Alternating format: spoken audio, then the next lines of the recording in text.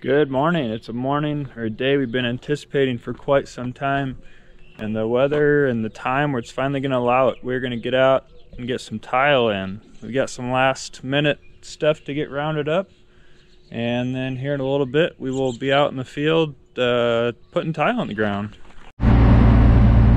Well, we're finally doing it, putting the first tile in the ground this spring. It's a little tough getting through the grass back there. There's probably still some frost in the grass, but I made it through and we are moving. Slowly but surely, but we're moving. Alright, you just saw a little clip of getting some tile on the ground. So that was 8-inch, which will be our main, and then we'll run 4 inches off that. So Luke's going to grab the backhoe and he'll come up here and we will dig up here in the neighbor and hook on to his existing line that we know is there. So we'll make that connection and then we'll keep moving, putting more in.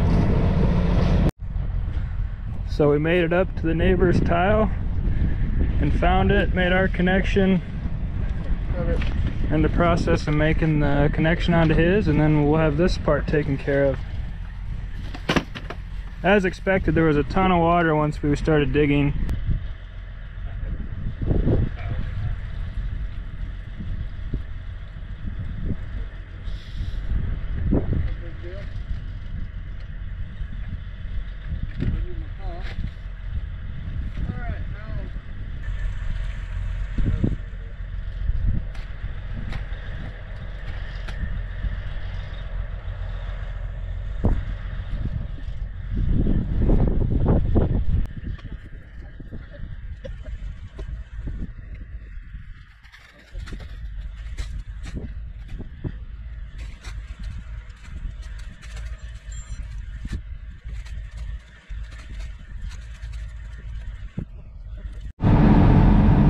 Started in a new hole.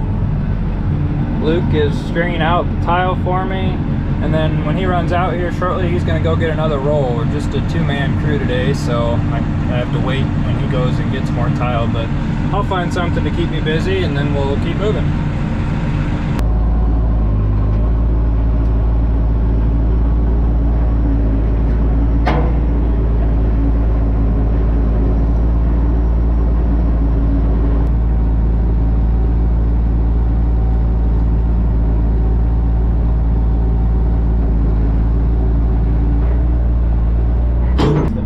Day we got all of our 8-inch lines in yesterday. Went pretty well, but there's always a struggle here and there, so some things that slowed us up, but overall went good. We've already got about a roll and a half of 4-inch in, as you see over here. Going pretty well. It's really windy out though, so we have to be careful on the stringer cart up ahead here. On the new rolls, it likes to blow over top and then you kind of have a mess. So I've been up on top of the stringer cart twice already, basically just holding the tile down until we get some strung off, but it's going well. Other than the wind, it's warm out, so it's not too bad. We got Bruce, we got Luke, and we got Dad, so we got a full crew today. I'll just kind of talk about what I'm doing here as far as what the monitor setup is. It's really pretty simple. It just kind of does it all for me as long as the run's going to be okay. So I'm currently getting on my line that I'm going to run, and I'll set my auto steer when I get close. Then I come over to my monitor. I hit survey because I need to see what the ground is doing. I start surveying and then I just drive the path, and GPS, RTK GPS will figure out what kind of slope we have and what the plow needs to do as we're going. So we got our tripod on the ground right there, which is talking to the globe on our plow, and that's what's giving it its elevation and all of its info. So we'll drive it back, get turned around, see that everything's okay, and then we'll put tile back in the ground going back up the hill. It's really pretty simple. You need to have your water flowing down the hill. That's all there is to it. So I'm backed up to the hole, or just above it. Then Luke will feed tile in as I get into the hole. and he will make the connection that he dug already to hook onto the main, the bigger lines we put in yesterday.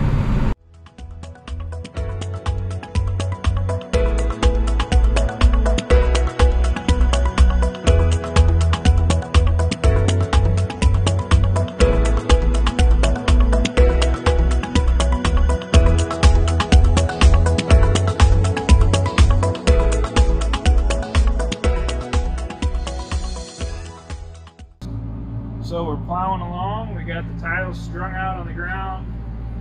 Bruce is stringing that out up ahead. A lot of people use a tile feeder, which is a wheel that will help feed it into the boot. And I actually have one at home. We haven't gotten it on yet. But that helps, or they tell me it helps. I'm looking forward to getting it on. But once stuff's set up, I got my auto steer set. My John Deere auto steer that doesn't want to drive straight. Got our map parameters set, and it's doing its thing. The plow's moving up and down depending on what it needs for grade to keep flow. We got tired of fighting the wind, and we were at a pretty good stopping point for the day. So we're heading home. There's a chance of some pretty good storms the next couple days. So we just will get some stuff parked in the shed. I think we're going to put the tile feeder that I was talking about on the plow here, and the next time we're out we'll be able to test that out and see how that works. We are back. Here's an update. It is Saturday before Easter now. Got Josie, myself, and Dad out here. We got our tile feeder put on the other day. We're using it for the first time. I'm pretty happy with it. No complaints yet. Still getting stuff figured out, but it's working well.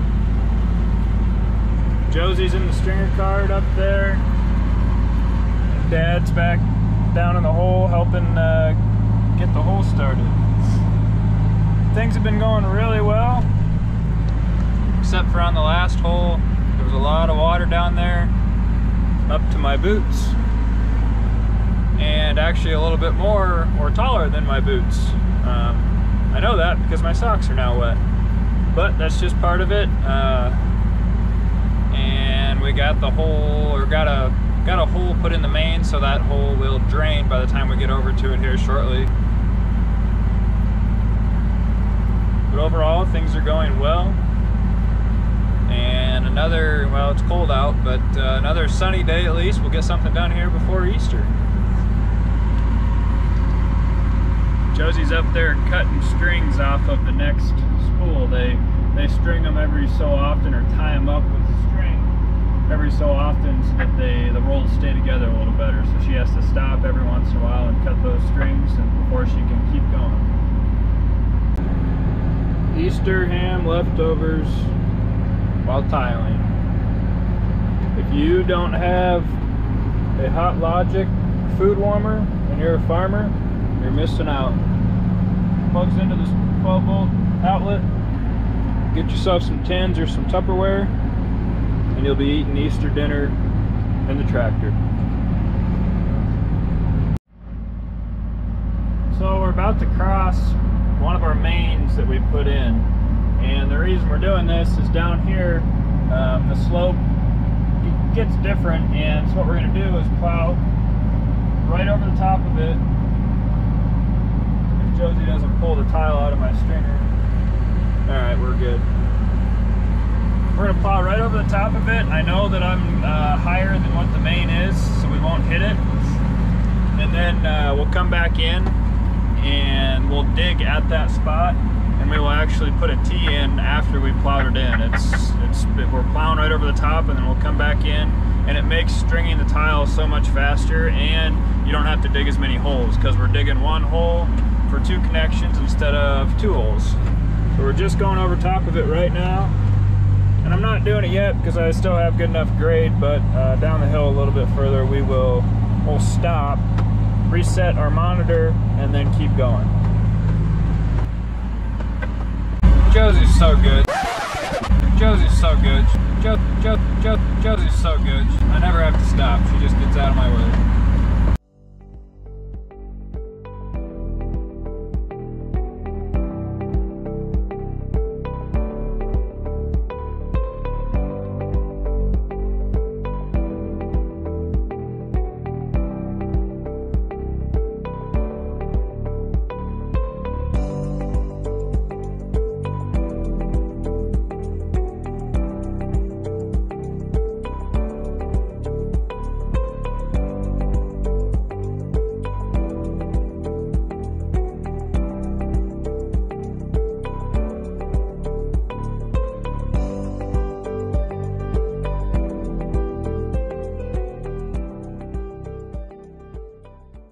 got the one field done that we wanted to. I don't know if you can see it over there. Maybe I'll get a little better view of it.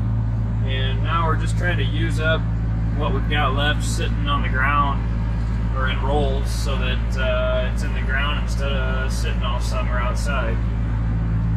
So this spring we probably put in about 30,000 feet, which seems like a lot, and it is, and I'm really happy about that. But like I said, really happy about that, but to some guys that's really not all that much. That's a few days worth. But lots of days it's just a couple of us. Some days we've got more people and you get more done. But the tile feeder is working really good. Happy with it. No regrets purchasing that. And just getting more and more feet in the ground to improve the farms. So I think that will be it for this video on a little bit of how we tile or what we do or what goes into tiling.